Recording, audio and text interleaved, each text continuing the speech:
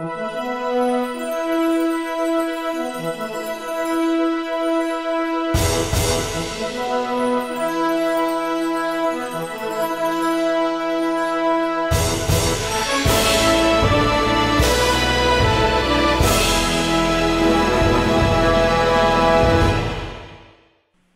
is time once again for the Real Man's Review. This is Thumbs Up or Down with your man DJ Nike and me, Aaron Trailer. We're talking about Straight Outta Compton this weekend. Oh my gosh, what a movie!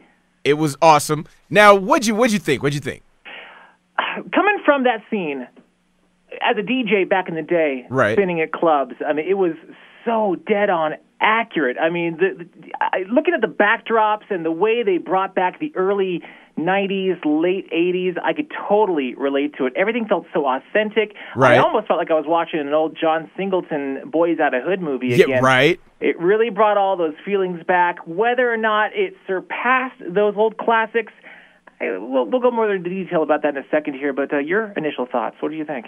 I was a little scared to check it out. Now, you know, of course, all of the review people had been saying, oh, this is awesome, blah-de-blah, blah-de-blah. But I wanted to make sure that it was authentic and not just another, you know, gangster hip-hop movie, kind of like, you know, 50s movie, Get Rich or Die Trying, or even though I liked that one and 8 Mile, I was just hoping it wasn't going to be in the same style. So I like, for one, that they got actors, not rappers. They got actual actors to play the roles.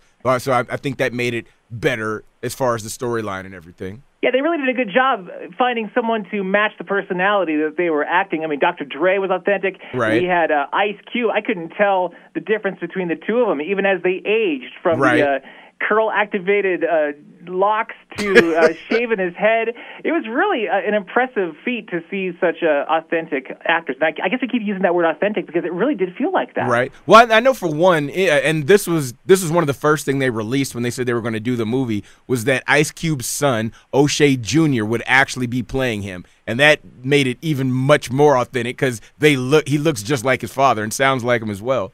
In fact, you just now taught me. I had no idea that was even his son. Well, crazy. See, there you go.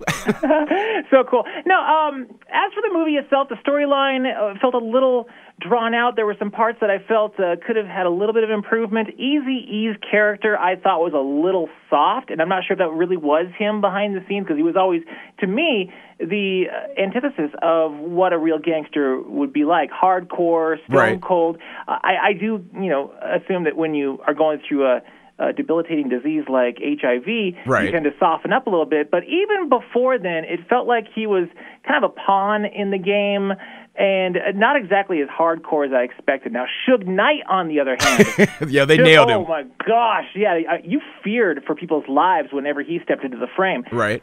All in all, I think this is one of the better summer movies.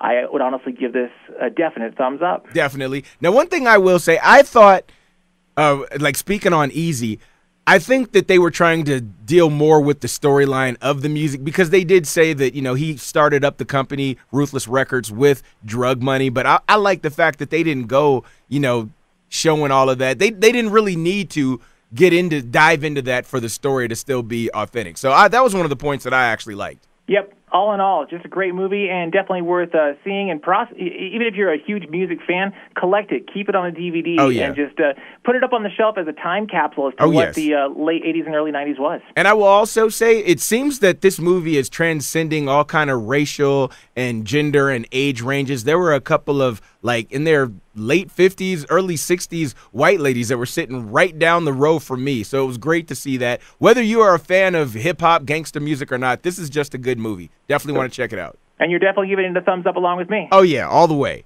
Straight Outta Compton, currently in theaters right now. What's next? What are we going to go see? I don't know. I'm open to suggestions. Oh, man. Give us a minute. And at the same time, subscribe to our YouTube channel. We'll decide what's going to be on the big screen next that we'll both review with another edition of Thumbs Up or Down. With me, Aaron Trailer. And your man, DJ Nike. See you next week. Bye.